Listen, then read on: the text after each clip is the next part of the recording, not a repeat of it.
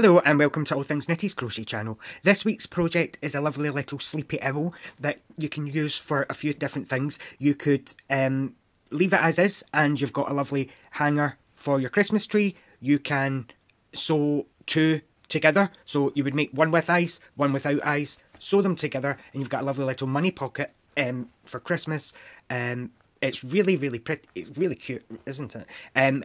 For this pattern, you will need a few different pieces, so everything is in the description box below. You're going to start with whatever colour you choose with a 3mm, and we're going to begin with a magic ring, okay? Okay, so we're going to begin with a magic ring. So, if you don't know how to do this, there is another video that's come up that goes into this in greater detail, but for time's sake, I'm not going to go through it, okay? So, make a magic ring and then chain 1. Into the magic ring, you're going to work 12 puff stitches. For this pattern, a puff stitch is 2 yarn overs and pull through all 5. So yarn over, go into the loop and pull up. You have 3, again, yarn over, go back into the ring, pull up. You have 5 loops, yarn over, pull through all 5. Repeat. Yarn over, pull through 1, yarn over a second time, you have 5 loops, pull through all 5 loops. 1, 2, making sure that all your stitches come up to the same height, yarn over, pull through 5. Continue to do that until you've got 12 puffs and we'll begin round 2. Okay, so when you've got 12 puff stitches, you're going to pull the tail, but don't close this tight just now, just keep it loose for the time being. Into the very top of the first puff, you're going to work a slip stitch.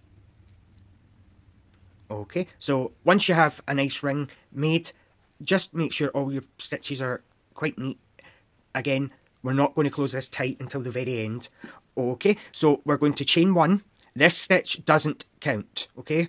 We're now going to be working in between the puff stitches, not the stitch. So in between the puff, you're going to do 2 puff stitches. So it's working an increase all the way around. You'll have 24 puffs in total. Yarn over once and twice. Yarn over, pull through all 5, and you're making sure you're between the puff stitches. Yarn over 1, twice, pull through all 5. Again, we're going in between these 2 puff stitches, and you're going to work your increase. 1, and 2. Just take your time when you're doing this part. Like you've seen there, I've snagged the yarn. So just make sure you're right through between the puffs. 1, 2. Okay, so you're going to continue doing that, working an increase in between every puff stitch and stop at the end, and we'll finish round 2 together. Okay, so I've just got one more increase to work. So this one's a wee bit more difficult to see. So here's our chain 1 that didn't count. Right down here in the centre, you're going, can you see that little bar? Make sure you're under that and work your last increase. And you should have 24 puffs in total. So just double check that you've got the right amount and then we'll begin round 3. Okay, so to finish this round, we're going to skip this chain 1 and into the top here, you're going to slip stitch. Okay, so round 3, we're not working puff stitches, we're going to be working 3 half double crochets into the space between the puffs, okay? So chain 1 and chain 2. So that's your first, this counts. So we're going to work 2 more half double crochets in between the puffs. So you're coming right down here, work 2 more US half double crochets. So that's 3 in total. You're then going to skip the increase, so skip this kind of V-stitch with the puffs, and in between here, you're going to work 3 half double crochets.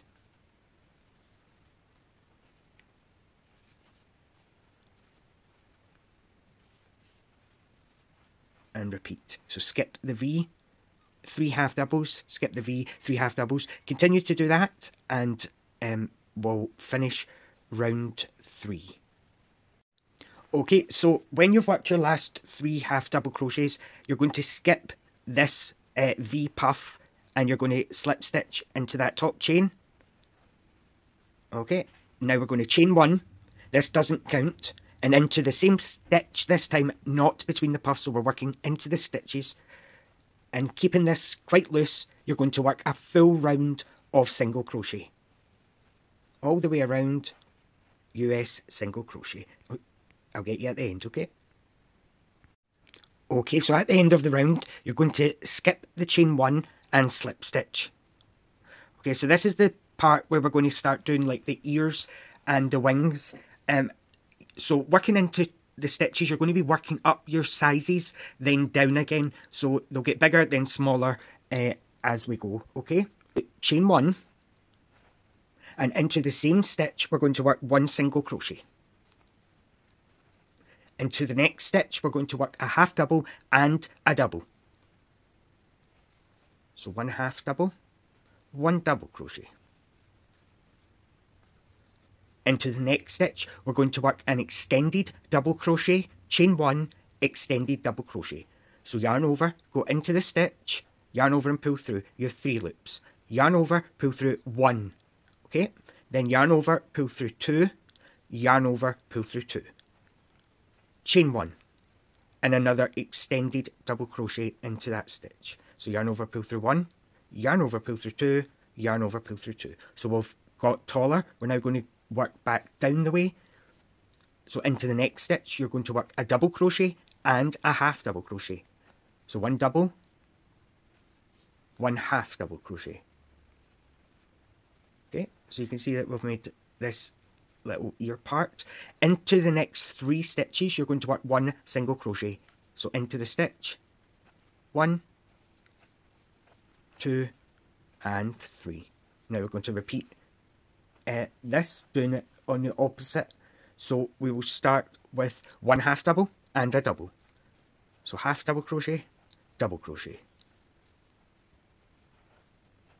Extended double crochet, chain 1, and an extended double crochet. Chain 1, 1 more extended double crochet. So pull through 1, 2, 2. Okay, so now we're going to work a double crochet and a half double crochet in the next. 1 double crochet, 1 half double crochet. Into this stitch here, you're going to work a single crochet and a slip stitch, excuse me. Okay, so we're going to start the wings, work another slip stitch. So the wings are worked over the first and last 7 stitches. So slip stitch into the very first one, it's just 1 slip stitch, okay? So now into the next stitch, you're going to work a single crochet and an extended single crochet. So yarn over, an extended stitch, you just go through 1, then finish how you usually would, so pull through 2. So single crochet, extended single crochet. Into the next, extended single crochet and a half double crochet.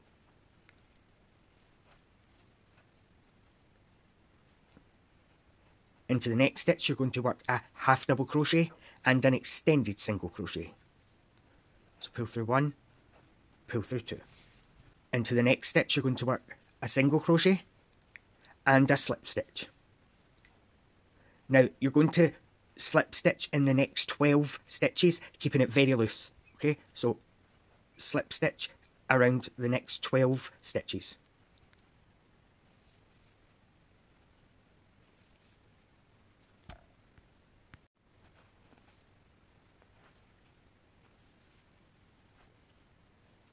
Okay, so we're going to start the next wing, and we're going to do what we did on the other side, okay? So we're going to start with a slip stitch and a single crochet. Working up our sizes, so single crochet and an extended single crochet. Single, extended single. Into the next, extended single crochet and a half double crochet. Into the next, half double crochet and an extended single crochet. Into the next, you're going to work a single crochet and a slip stitch. And then to end, you're going to work 1 more slip stitch in the next stitch. Okay, and that's your the body of your little owl complete. So this is the point now where we're going to close your close the magic ring, keeping it tight. Just make sure all your puffs are in are nicely aligned before you start. So fasten off and pull the yarn through. We're going to do an invisible join with this, so grab your darning needle and I'll show you how to do the invisible join. So we're going to skip the stitch and go to the next stitch, pushing your needle through the work to the back. Okay, and now we're going to come back to where we started with our needle coming from the back to the front this time. And that gives you a nice invisible join. Now you can pop your yarn to the back and weave in the ends, okay?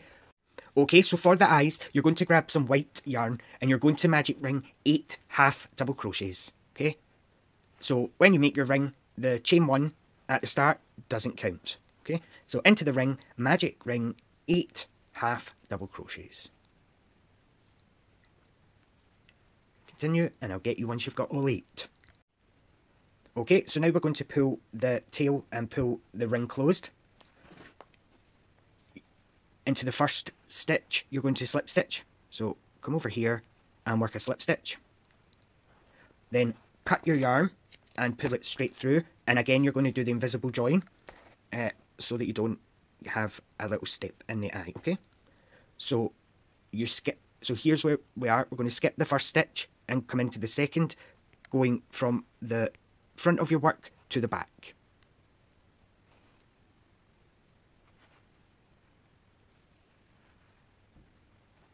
And then come back to the stitch that you started in, from the back to the front. Oh, sorry. Okay, and then pop your stitch back to the back of your work, ready for sewing in. So you're going to use this tail. So you can pull the centre of your eye closed, and like I say, you need to make 2 of these, then just put them to the side and we'll work on the beak. Okay, so with a contrasting colour, you're going to begin with a slip knot and chain 3. Okay, so you're using a 2.5mm hook for this part, and then chain 3. 1, 2, 3. Into the very first stitch here, you're going to work 3 double crochets. Yarn over, go into the stitch, and work 3 double crochets. So pull through 2, pull through 2.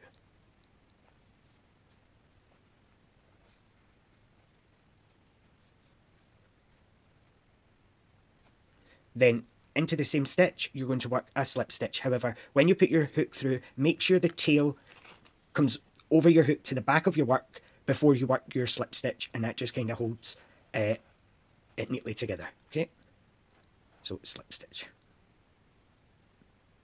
Okay, so you can fasten that off again with a long tail, because we're going to use it to sew our parts together.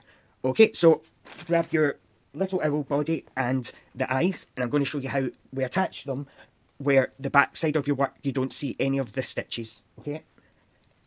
So grab your eyes and you're going to mark out or place them both on, just so you can get an idea of where you want to place them, but here just under the ears is probably best, leaving a little space because this is where you're going to attach your beak, like so, okay? So the eye here, we're not working into the chains at the top because we want these V's to show through. So tilt your work forward, pick up 1 stitch from the body, make sure you're not coming through to the back. So 1 part from the body, and then I don't know what's going on with this, into this back bump here that you can see there. Pick up 1 loop from the eye, then repeat. So you are going 1 stitch from the body, making sure that you're not going through to the back, and then into that back bump you're going to pick that loop up, and you do that around. Like my embroidery teacher says, the back of your work should be just as neat as the front of your work. So take your time doing this bit and it will really help make your little owl look really neat, okay? So 1 stitch from the body, pick up the back bump. You might have noticed that the tip of my needle is hooked up the way. This just really helps when you're picking up stitches using this method. Okay, so one stitch from the body and the back bump. Continue doing that until you've got both your eyes on, and we will attach the beak. Okay, so just make sure you're going through the back bump, not these V's that show at the front. Okay, so now your eyes are attached. Again, hopefully you can't see any of your stitches on the back. We're going to add our little beak, making sure where we ended with the slip stitch is right at the bottom. Okay, so position the beak right in between the eyes, resting right in the middle, like so. In between the eyes like that. Okay, you're going to attach this in the same, using the same principle as before. We're going to pick one little stitch from the body, making sure that you're not going through to the back. And then find your back bump of the stitch. Oh. So there's the back bump. You're going to go through that like so. Okay, so one stitch from the body and the back bump.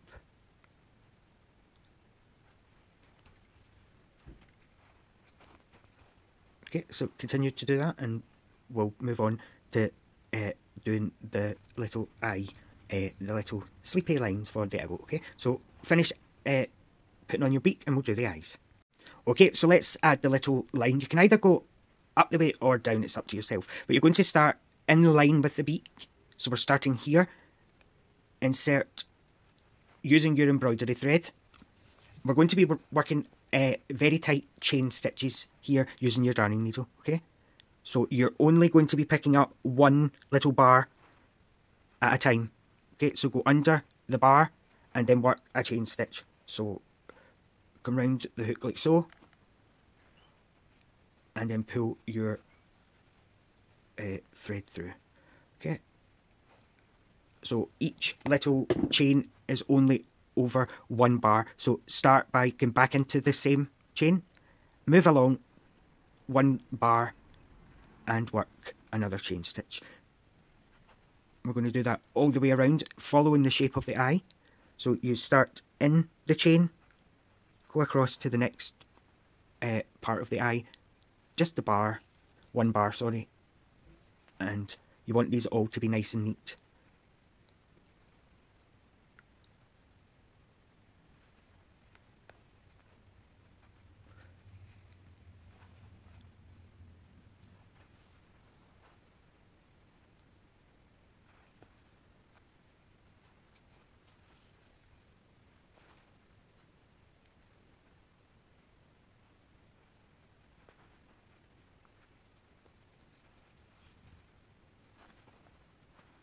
Okay, so you're going to finish when you've got a nice little oval here. We're going to go straight over to the next stitch. However, if you can't do this without it being neat, just fasten off, okay? Excuse me. So you're going to go right across, so go back through the same stitch as before. And we're now going to be working in between all these stitches, so you might need to jiggle your hook a little bit.